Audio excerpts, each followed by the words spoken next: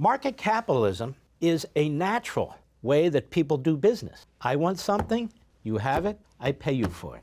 I have an idea, maybe I want to develop it out of altruism, but more times than not, I want to develop it because maybe I can hit it rich. Anyway, I'm going to use Robert Reich as a foil. He puts out these very well-produced, great graphics, propaganda films. And every now and then we need to dip into the gene pool of the left and confront what they're doing. And this is one of those times. Go.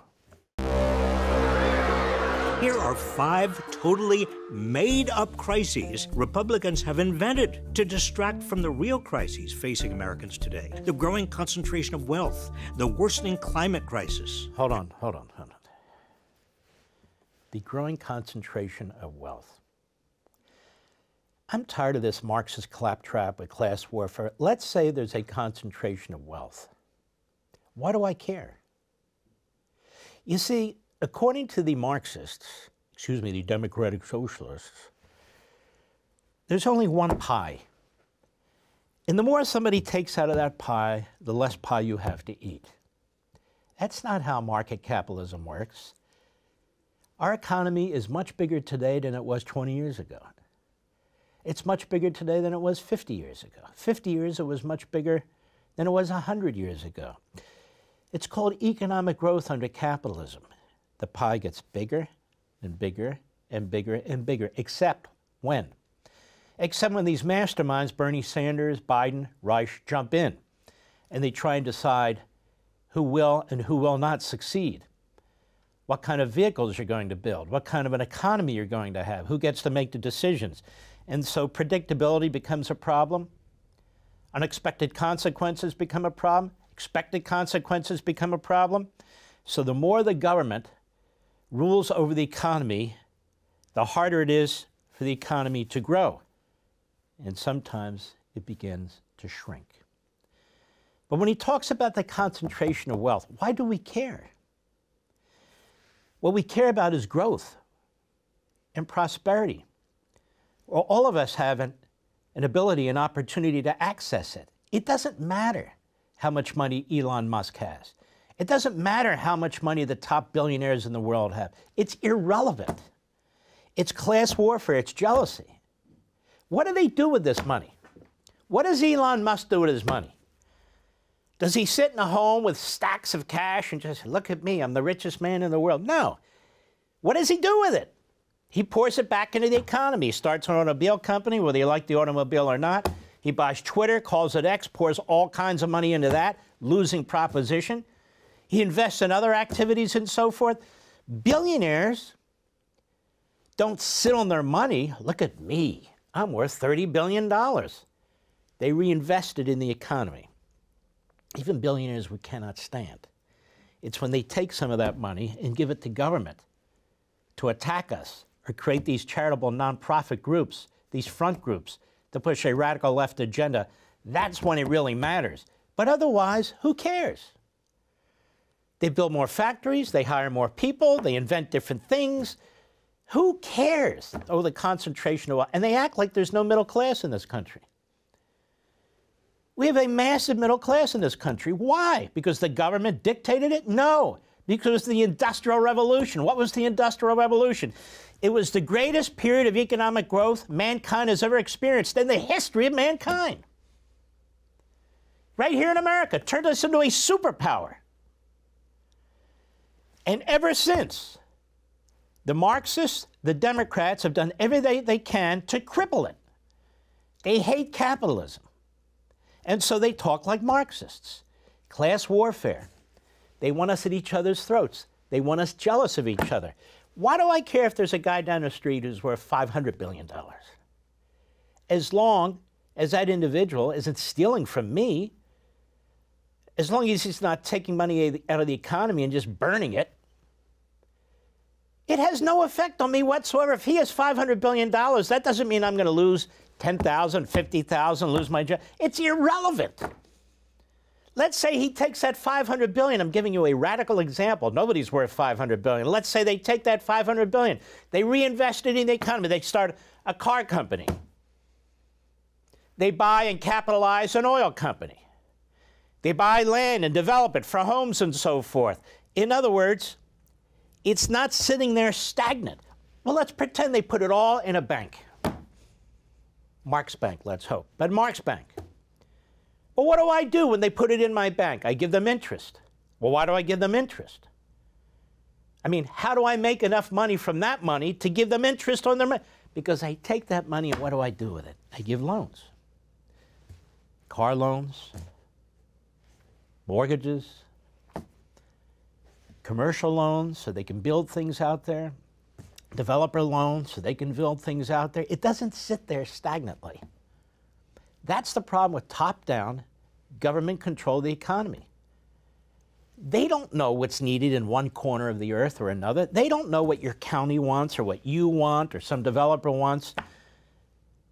Dispersed decision-making. This is the funny thing. They talk about the centralization of wealth, but they don't talk about the centralization of government that has control over more wealth than any other entity on the face of the earth. They don't want the dispersion of decision-making, diversity of decision-making, and that's what makes an economy strong. Why? Because no one bureaucracy, no one department, no one ideology that's based on the centralization and redistribution of wealth can possibly have the knowledge necessary to make those decisions. And you see it in one autocracy after another where people get poorer and poorer and poorer and poorer. That's why market capitalism is the best. So the issue isn't the centralization of wealth. Well, the top 1% get this and the bottom one, who cares? Do you realize, America, that our bottom 5% would be the middle class in 90% of the world? Do you realize that our bottom 5% eats better than the vast majority of people on the face of the earth? How is that possible? Because of the vibrancy of the American economy. But the government can do grave damage. It's doing it right now. The massive middle class, as we call ourselves, working people, as we call ourselves,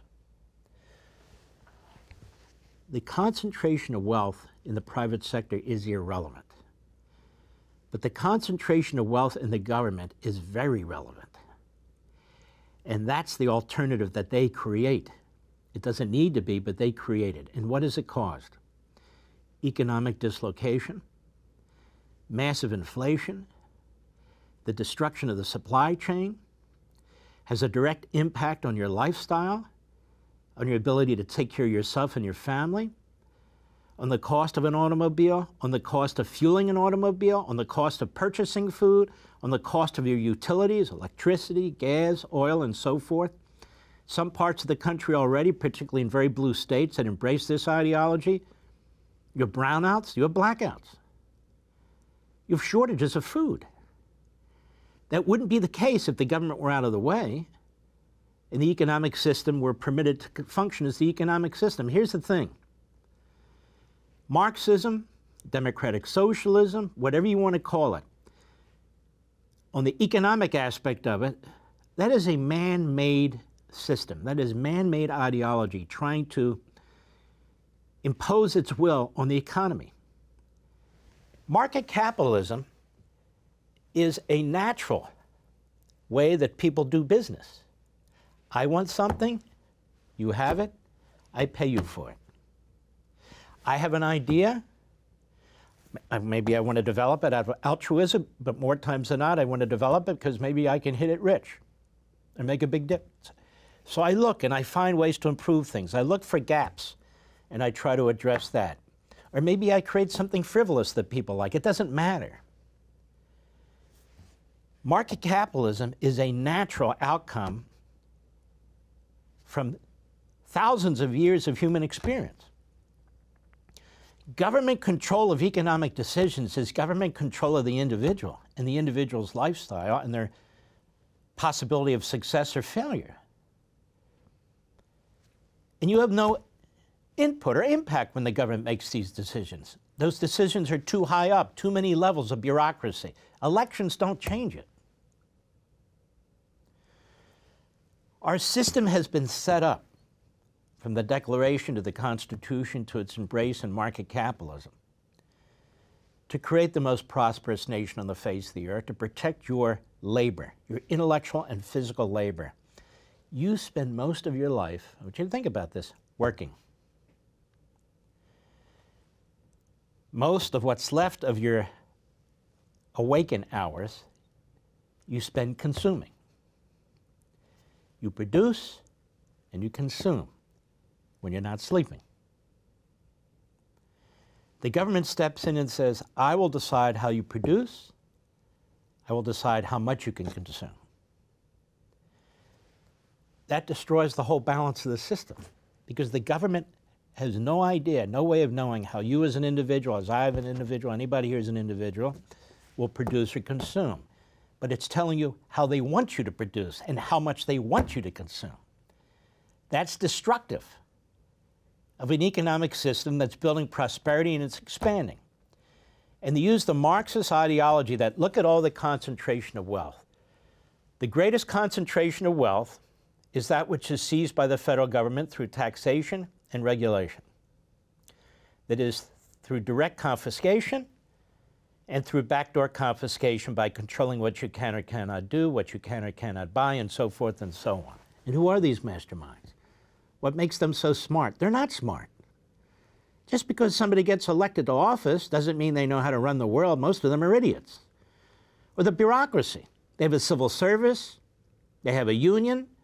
You can't fire anybody. You don't know their names. None of what they do is based on productivity.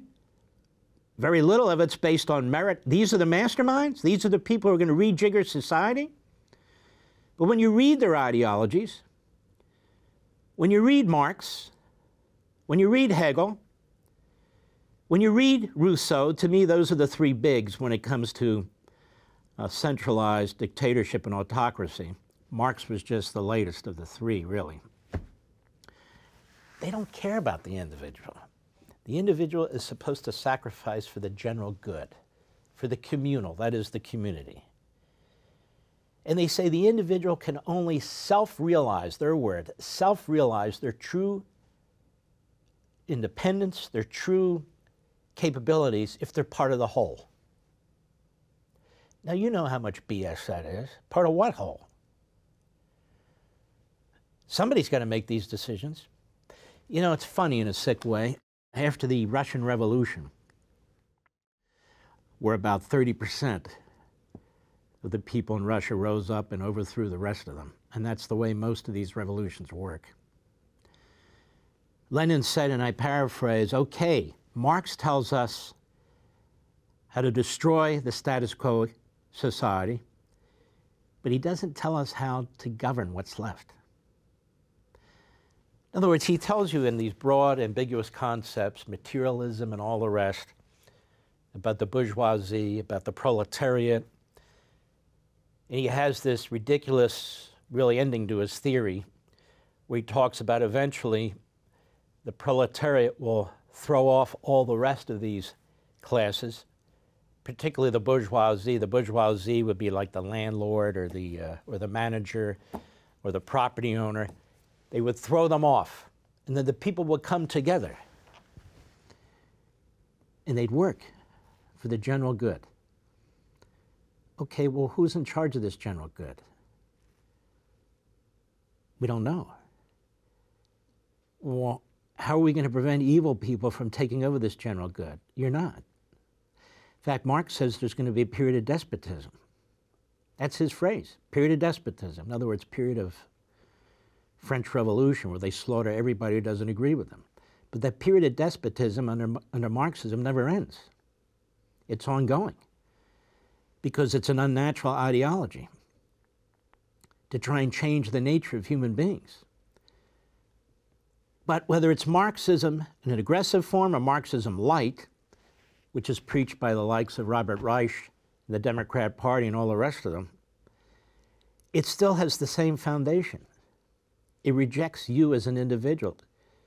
It rejects you and your free will. It rejects you and what you want to accomplish, how you want to succeed, the mistakes you might make, and so forth. You need to follow the leader, and the leader being the government. For more, sign up for Levin TV.